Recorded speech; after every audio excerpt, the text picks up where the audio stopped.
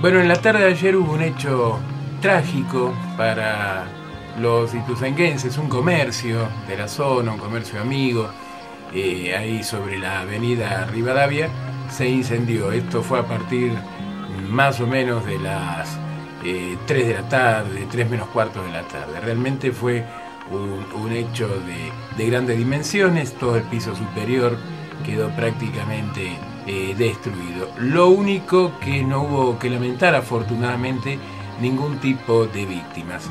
Estuvimos hablando con Daniel Gonda, que está un poco a cargo de todo el operativo, y realmente nos comentaba de la eficiencia de esto de seguridad en red, porque se cumplieron todos los requisitos, ¿no? Se presentó esta temática del incendio en una cámara, de ahí se dio lugar a la policía, a los bomberos, y bueno, el accionar que interrumpió toda la avenida Rivadavia con lo que fue el tráfico. Por suerte no fue la hora pico y de alguna forma, bueno, el evento no pasó a mayores, salvo el de los daños materiales.